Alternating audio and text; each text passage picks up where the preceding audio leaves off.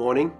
A bit colder than what I thought. We're going to read today Psalm 133, and instead of reading it from our normal translations, I'm going to read it from the Passion Translation.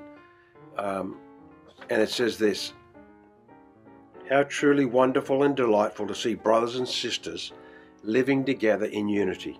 It's as precious as the sacred scented oil flowing from the head of the high priest Aaron, dripping down upon his beard and running all the way down to the hem of his priestly robes. This heavenly harmony can be compared to the dew dripping down from the skies upon Mount Hermon. For from this realm of harmony, God will release his eternal blessing, the promise of life forevermore." There's a blessing, power, when brothers and sisters come together, live together in unity. It describes it like a dew that came down on Mount Hermon, a mountain located on the northern border of Israel. Dew would drip down the mountains and flow into the rivers, bringing refreshing life. Unity does not mean conformity. It doesn't mean we're all like robots. We all do the same thing. God created us different, unique, different personality, different giftings, different mixes. And so we're not robots, nor do we come under some dictatorship. What it means is that our different gifts, we bring them together for a greater cause than ourselves, for far bigger than ourselves. It may be when you're in a meeting, a committee meeting, a business meeting, maybe even a life group. Sometimes we have these brilliant ideas, and if no one picks up our idea, we're not too happy about it. But sometimes it's laying down our ideas to pick up somebody else's idea that may not even be as good as yours at the time. So we have an enemy that's against us, against the church, and he strives for disunity, division.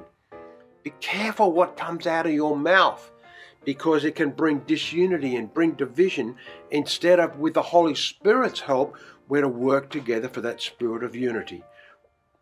And we combat against that spirit of disunity and division.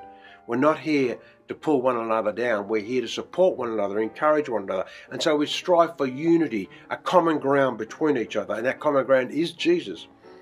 Sometimes there will not be harmony, and if we want our own way or our own ideas, but we have to lay that down, submit it to the Holy Spirit. It's not like, we pick up our bat and ball and no one's going to agree with me, I'm out of here. So we ask for the Holy Spirit to help us with all of our differences to be able to work together for the sake of unity, blessing, and agreement. Because where there is an agreement and a blessing and working together, it says there God commands a blessing. It doesn't say everyone thinks the same way. It doesn't mean everyone's got the same ideas, but just as we work together, there's a blessing that comes. You can't promote yourself and expect unity. Unity comes from laying down and humbling yourself. It's a power of agreement together that breaks down the spirit of fear and division. There God commands and speaks a blessing. And so, Lord, today we pray for our church, we pray for our leaders, every department of our church, that we would walk together in unity. We're not all the same, we're all different, we're made different, but to please the Holy Spirit and to walk in the Holy Spirit and not grieving the Holy Spirit, we will work together for unity. For there, you says, you command a blessing. Help my heart. I bring my heart to you today as we bring our hearts before you today. In Jesus' name, amen.